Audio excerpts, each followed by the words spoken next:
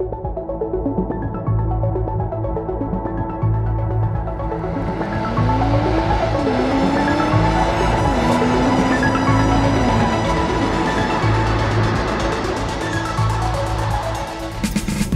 welcome to the world famous front hook pass and welcome to the inside of the brand new BMW M240i xDrive. But before we carry on with this review, remember that Cars.co.za is not only the best place to find your next car, it's also the best place to sell your car. Head to Cars.co.za/sell-car. We'll put the web address on the screen. Tell us about your car and we'll send your details out to over 1,600 dealers who'll bid on your car. Right, here we go, a review of a two-door BMW. A purple one with a brown interior. It's like aubergine spec. Aubergines have become a bit problematic in the modern world. Bye-bye. Woo! Cars.co.za.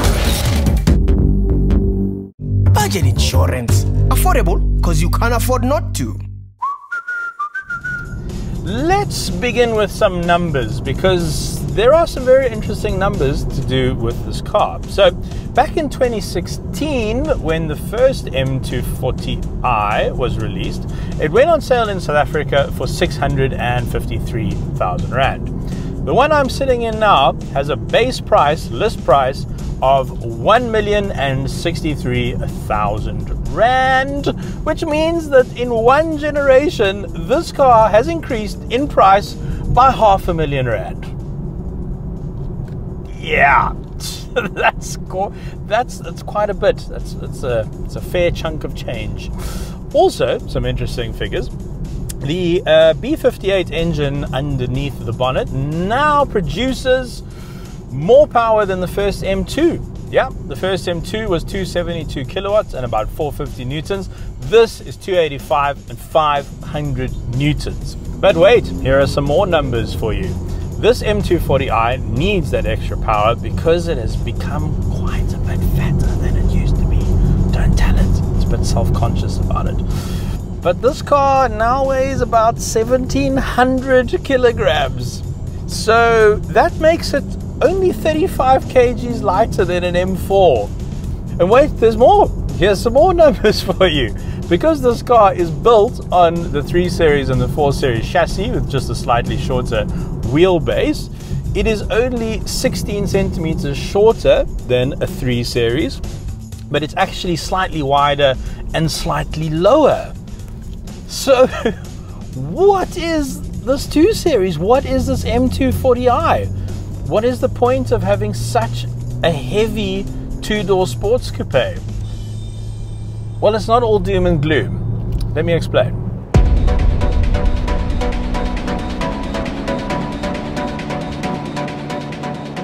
Well, let's look at why BMW have ended up in this position. The first 2 Series was just based on the 1 Series platform, which used to be rear-wheel drive. Then BMW asked their customers, their 1 Series customers, if they knew whether their car was front-wheel drive or not, and 80% of them didn't even know. And so BMW thought, well, if we just build a front-wheel drive chassis for our 1 Series, we can then use it underneath all the Mini products as well, and that will cut costs. But then they wanted to make a 2 Series, but now they didn't have a rear-wheel drive 1 Series chassis anymore. And so, instead of developing a custom rear-wheel drive chassis for the 2 Series, which would have been a waste of money because not many people actually buy 2 Series, they ended up using the 3 Series chassis. And here we are with a big fat 2 Series. And on the face of it, that all sounds like it's gone a bit pear-shaped for the 2 Series. And I must admit, before I got into this car, when I was looking at the specs, I thought to myself, this isn't going to work. This is just going to feel like a 2-door 3 Series. And in some ways, it does. And that makes me a little bit sad because when I first drove the BMW 228, which had a 4-cylinder turbo up front, that was one of the best BMWs I've ever driven. It was nimble, it was chuckable, it was fast. Funnily enough, it was actually faster than an E36 M3, and it was just a little 228i. It was an absolute peach of a car. But that 228 was probably the last compact two-door BMW that we'll ever have. And that's a little bit sad.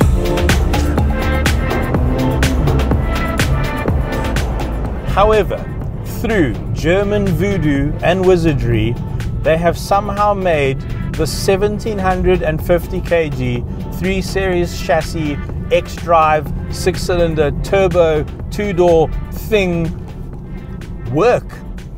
It works as a sports car and it works as a Grand Tourer. It is quite possibly one of the best all-rounders I have ever driven. It somehow hides its weight through the magic of BMW tuning their suspension to become something that you actually want to chuck around. I'm flabbergasted. I don't know how they get this right.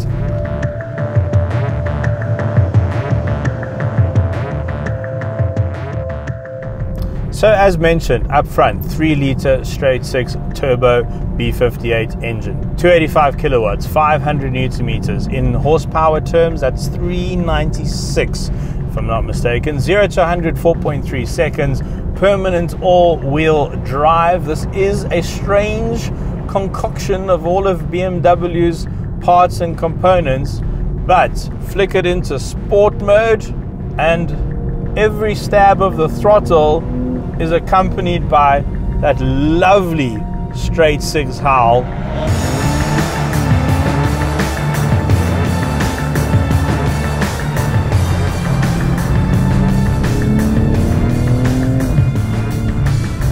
The 8 ratios of the ZF auto transmission, same transmission you get in the M3 and M4, and it's the only transmission you can have, are quite closely stacked.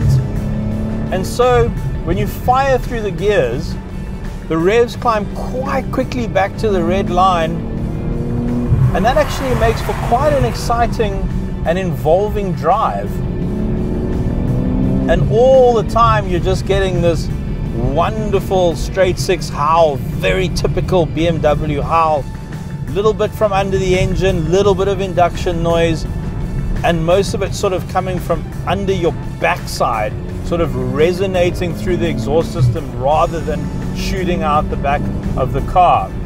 And BMW have imbued the xDrive system with a bit more of a rear-wheel drive nature, so you find that it doesn't want to understeer, it wants to maybe step out a little bit at the back, but it is very sure-footed. It sort of feels a bit more like what you might associate with driving an Audi to be like than say a typical BMW. But with all this power, there's quite a lot of torque as well, 500 Newton meters.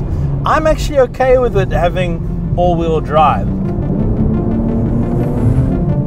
I do feel like they've engineered a little bit of a kick into each gear change, especially when you're in sport mode, because when they moved over to the ZF torque converter from the M-DCT dual clutch box, I think people missed that sort of kick in the back that you got every time you shifted in the M-DCT, which is now largely a thing of the past, but it does sort of simulate what that box used to do. It does kind of give you that hard shift on the upshift. So unlike some other all-wheel drive systems in the BMW lineup, you can't decouple the rear axle here, so you can't turn this into a drift monster, so no burnouts for you and no hanging the tail out around corners. And again, those are things that certain people who buy into the BMW brand are looking for, and unfortunately they're not available with this M240i. You're going to have to wait for the M2 if you want to get your hooligan on, but how much more is that going to be? If this is at 106.3 million, gosh, I think the M2 is going to be an expensive exercise.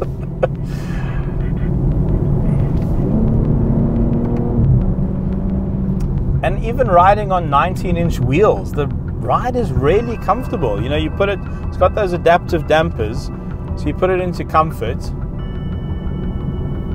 and then you're just in this calm, serene 6-cylinder GT car. What a wonderful example of a motor vehicle with a dual personality.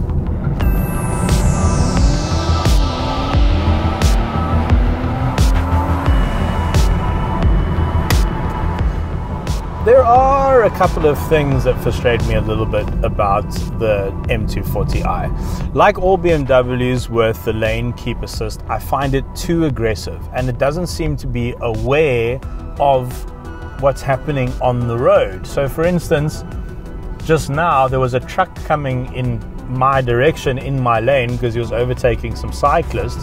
So I pushed over to the left, the car picked up the yellow line on the shoulder and then just pushed me back towards the truck. It's like, hello, this is not a good idea. This is not very helpful. And of course you can cancel out the lane keep by indicating, and then you can cross the lane. That disables the system's reaction. But sometimes you just need to quickly move over the lane, you know, and then it's like, nope, we're going back in. Toughies. So that I find frustrating. But of course you can just disable that, although you have to disable it every time you get back into the car. Then the instrument binnacle. You know, for a long time, and I have an old BMW which has that wonderful old orange hue to the dials. And that orange hue actually scientifically is very clever because it means your eyes don't necessarily have to adjust when you look from the dials back out onto the road, especially at night. And that's sort of gone now from BMW instrument clusters, and that's a bit sad, I think. I mean, it's there in bits, but it's mostly red, and then if you're an Eco Pro, then it goes blue. But also, I find the instrument cluster a little bit too busy, in my opinion. There's a bit too much going on here. I don't know. Not sure what the solution is, if I'm honest, but it is a little bit difficult. Your eyes get pulled in a lot of different directions.